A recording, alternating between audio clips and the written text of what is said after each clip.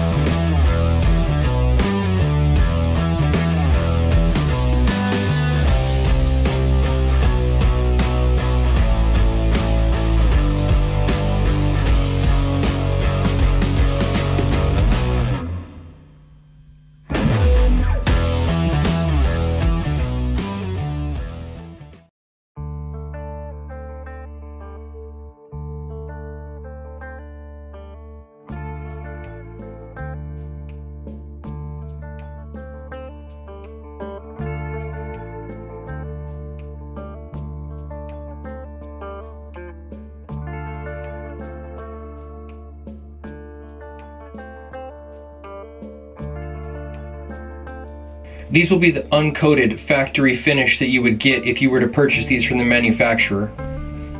And fire. 722 velocity.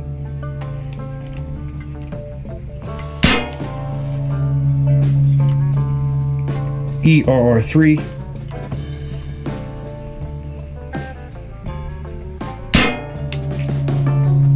Seven, 2, 5 velocity.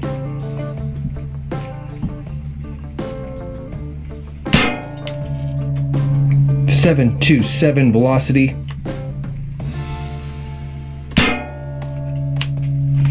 724 for the final shot. Second 5-shot test will be these nice powder coated slugs of the same exact variety. Fire. 761 with the same exact round. 760, 1 FPS spread first 2 shots. Duplicate, oh my goodness, we are getting good results. This is crazy. I am absolutely impressed so far. Like little kid impressed. 757. 756. Guys, that is super consistent. Wow.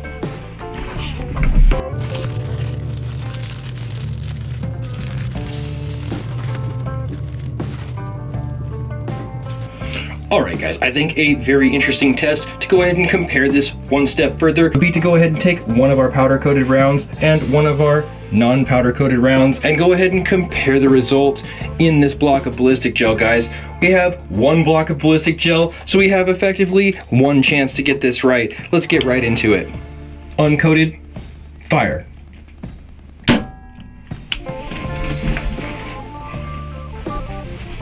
I am so happy to see that round contained within that ballistic gel.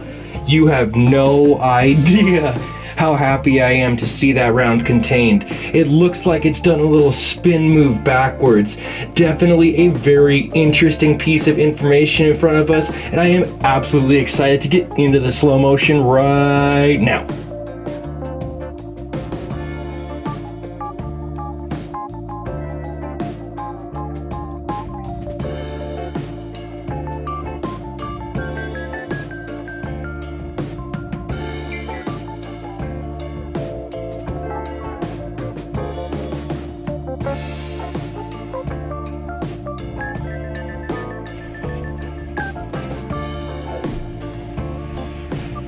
Alright guys, as you did see, we did go ahead and flip our one block of ballistic gel over to the other side where we hopefully have a fresh trajectory and hopefully are able to capture that round once again in the ballistic gel. Now, based on the fact that this made almost, roughly just based on rough estimates, 5 foot-pounds more than the uncoated slug, I'm interested to see if this block is going to hold it. Let's get right into it, guys. Powder coated, 36 grain, fire. Oh, it did not contain it. And additionally, look at that, the trajectory did not cross. I do not believe, well, maybe it might have very slightly, but it does not look to have impacted the wound channel, guys. I heard the round exit the block. Here it is. Oh, look at that. Look at that splash of green. Look, I'm taking you guys off the tripod for this. I hope the camera is able to pick up how much of a vivid green splash is on the absolute surface of this ballistic gel. Look at the round recovered. And I think that deformation there honestly has to do with hitting the wood behind it. And then look at that green splash. Look at how much powder coat was still retained on the round after splashing that much onto the ballistic block, guys.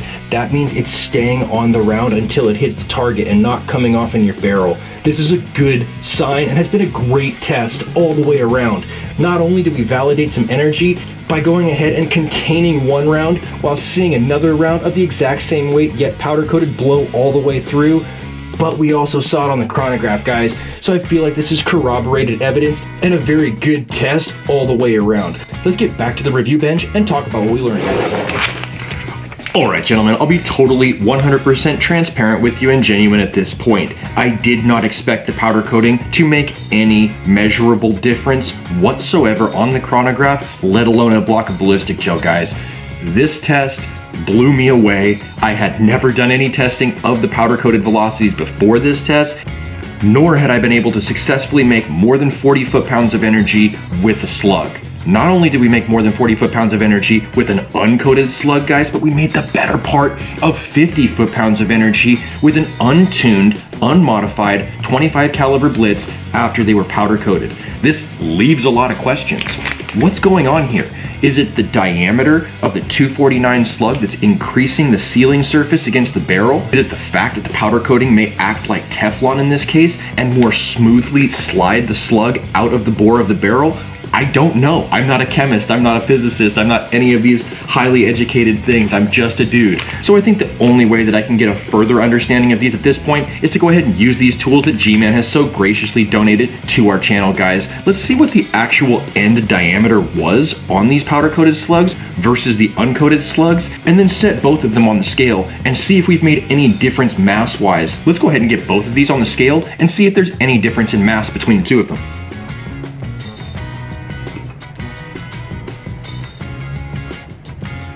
Fluctuating between 35.8 and 36.0 grains. And our powder coated round.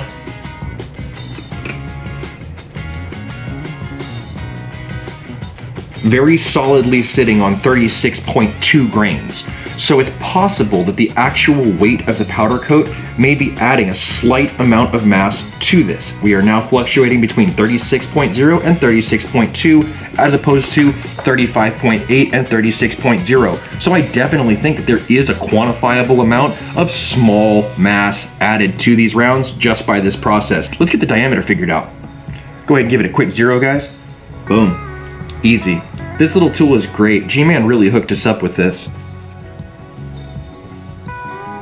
I feel pretty confident with that measurement, guys. I feel it touching 100% on both sides of the jaws. I am confident that this is a 249 diameter in inches. Let's go ahead and close the caliper jaws, 0 it once again, take our powder coated slug,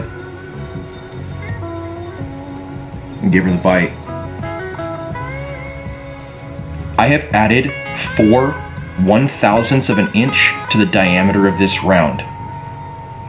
This round's diameter is approximately 0.2 0.253 inches as opposed to 0.249. So if there's a question as to whether or not this is more efficiently grabbing the rifling, I think the undeniable answer is going to be yes. If you squeeze a larger diameter projectile into a tighter space that's rifled, you are absolutely going to be making better usage of the rifling that exists within that space. Now, obviously, guys, we didn't get into any accuracy testing today, but accuracy testing is online in the near future. We are going to be exploring this theory further and seeing if there are some additional benefits as far as the accuracy is concerned in addition to the power. Alright guys, I think it's going to be a great place to end today's video. If you like today's video, give it a thumbs up. If you want to see more content like this, make sure you subscribe for more with that notifications button so that you can stay current on the channel as well as when new videos come out. If you really like this video, make sure you share it so other people can see it, and I'll catch you in the next one.